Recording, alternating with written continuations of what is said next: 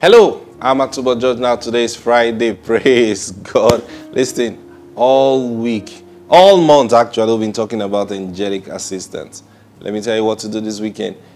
Get in, just get to a quiet place and start listening to the message, as many as you can listen to. Activate these things. Let them start working in your lives. Praise God. Listen, every word I'm sharing with you ought to be experienced. I'm not just teaching you these things to increase your knowledge so that you go and teach others. Nah. It's to increase your knowledge so you will walk in the truth and begin to enjoy the benefit of what Christ has given to us.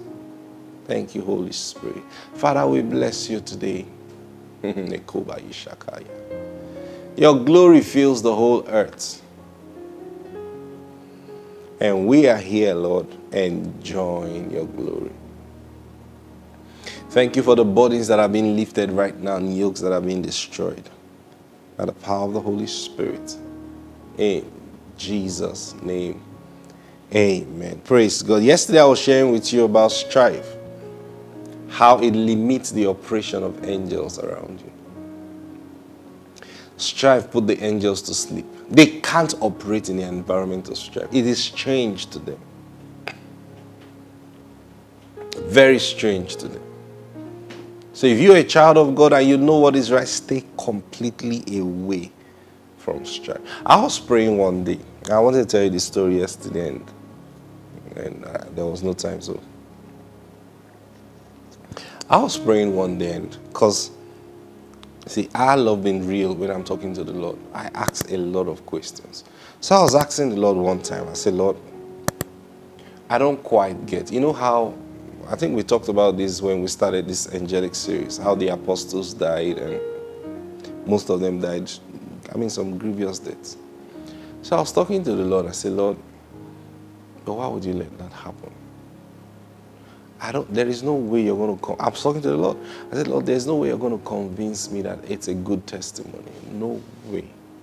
That's not a good testimony. The one who confessed the name of Jesus, his head will be cut off. And people are watching. Where were the angels? Where were the angels? These were the same guys at the beginning. They will lock them in prison and an angel will come and rescue them. So what happened? Where were the angels? And the Lord said something to me that shook me to my bones. And I pray, you have the liver to contain this truth. The Lord said to me, he said, son, they didn't die that way because I chose for them to die that way. They died that way because of strife. I said, what? Strife? I said, yeah. Strife? Yeah. Who were they striving with? And then the Lord reminded me of John the Baptist.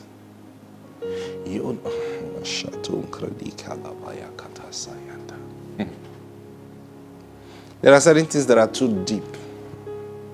Too deep. John the Baptist was in prison. Now, this, apart from being a prophet or a minister of God, he was the cousin of Jesus Christ. You remember that? He was the cousin of Jesus Christ. And then he was in prison. Jesus did nothing about it. At some point, he sent a message to Jesus. He says, hey, go and ask him, is he the one or should we expect another? And Jesus said, go and reply him this way. The blind see, the lame walk, the dead is being raised. And then Jesus now said something very important that we've always overlooked. He said, also tell him, blessed is he that is not offended in me.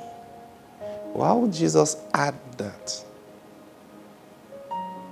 Did he know something we didn't know? You see, until the Spirit of God opens your understanding and begins to teach you, that's what Jesus, he will guide you into all truth. And then the Lord said to me, John the Baptist got into trouble because of offense. And the offense came from the place of strife.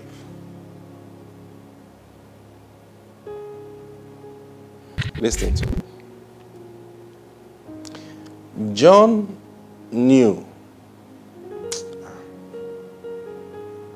that his job was to introduce Jesus. That was his job. The moment you introduce Jesus, your ministry is done. So what do?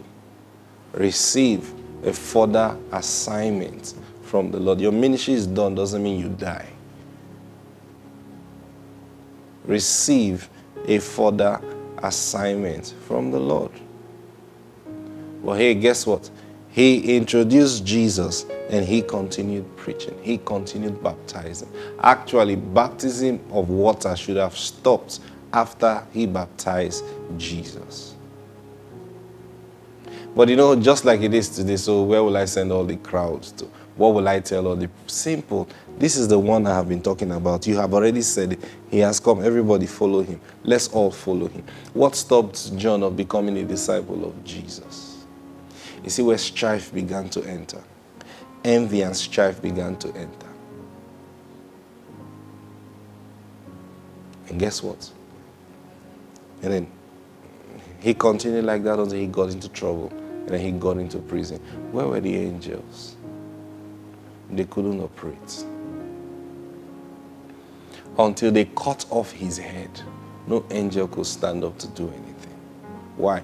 Because he was in the environment of strife and envy, which produced offense in his life. So Jesus sent that word of caution to him. Hey, tell him, blessed is he that is not offended in me. Offended in you for what?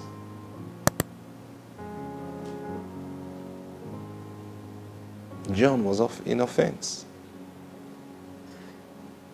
He was in offense.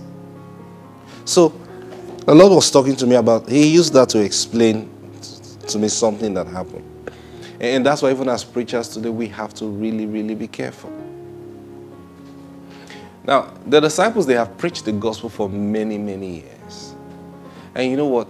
New people were springing up now. Yeah? And then also, different nations were taking charge. See?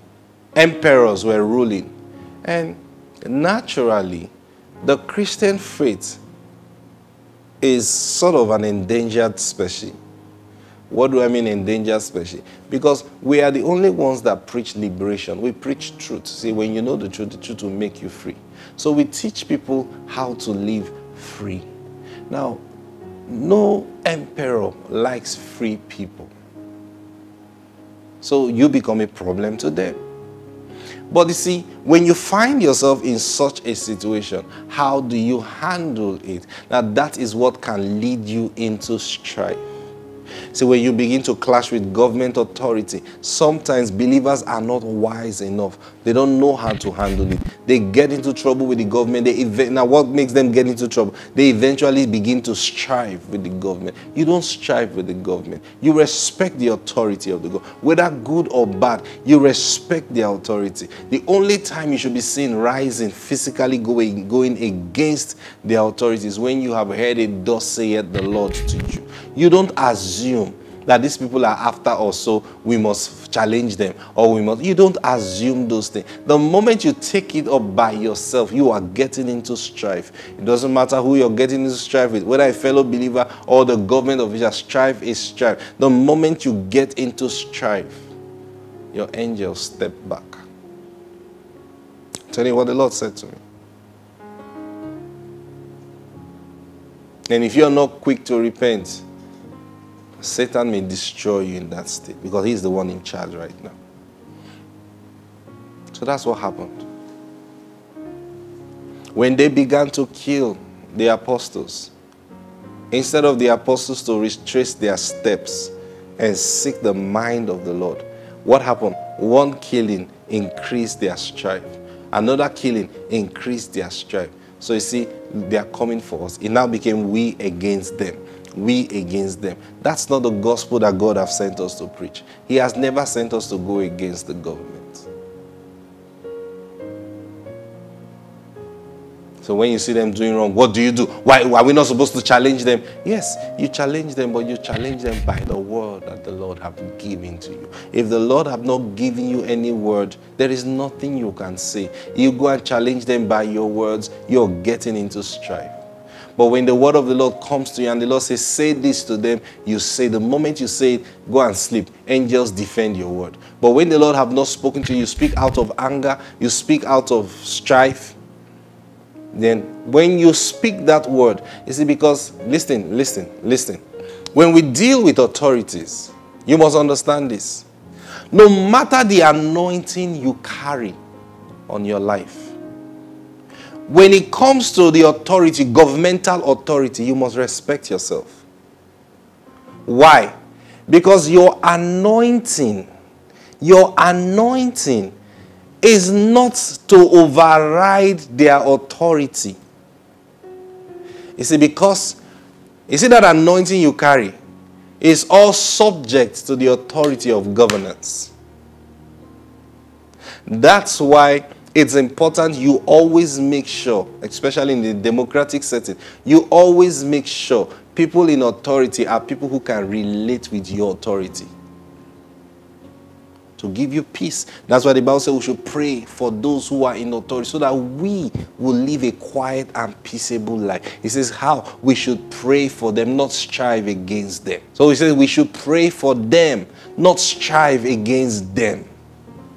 But we don't understand that we strive against them. Now when they come after us, no defense. And suddenly people begin to say, but where was his God? Where was his God? Where, you know what I'm talking about. You got into strife. That's what happened. Be smart when you deal with kings, when you deal with presidents, when you deal with governors, when you deal with all these authorities. Be smart. Samuel was the one that poured oil on King Saul. And when Saul became king, you remember the story. When he told, Samuel said, hey, this is what God wants you to do. Go to Amalek, destroy everything, both man and beast. Samuel came back, he saved the king, he saved the king's life, and then they brought some animals. And Samuel came and said, what's going on here? He said, oh, the people. He said, look, you have disobeyed God. You have not done the word of the Lord. He said, oh, I've done the word of. He said, you have not. And at some point, Samuel turned away to go. Saul grabbed him and tore his skirts, the Bible says. And so Samuel looked back and said, well, he says, bless me before the people. Now Samuel knew that that blessing would not work.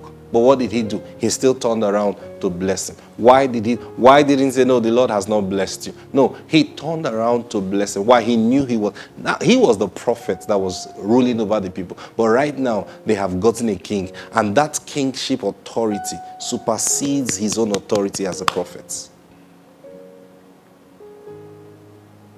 So he turned around and he blessed him for peace. He prayed for him and he blessed him. And then he went home. He didn't argue with him. He told him, this is what the Lord is saying. And left quietly. Someone without understanding would challenge the king. And then the king kills you. The only time you challenge a king is when you have heard it, thus saith the Lord. Now that means you are functioning from another authority. Now all you do, don't even add to it. If you add to it, you'll get into trouble. You just say exactly what was said to you and leave. Don't explain. Just say it as it was told you and leave it. Now if the king gets upset and wants to challenge you, the angels will rise on your defense. Because those angels, they came to defend that word. That's why you find Elijah. Imagine he just killed all the prophets of Baal.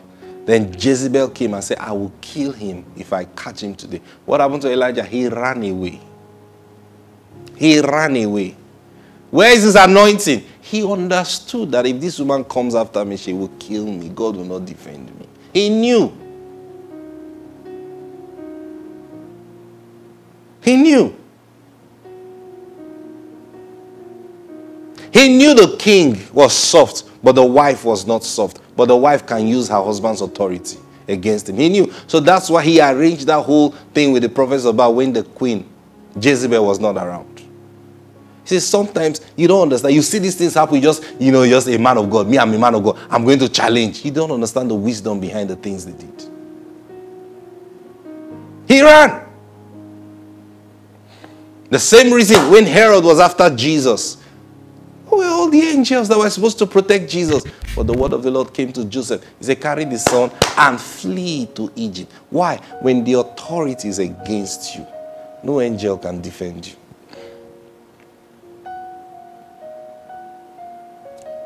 Get wisdom. Get wisdom. Praise God. My time is up. I pray God brings understanding to your heart today. These things might sound strange to you, but it's the truth. If you will calm down and ask the Holy Spirit, He will help you understand. God bless you. Have a wonderful weekend. I'll see you on Monday. Bye-bye.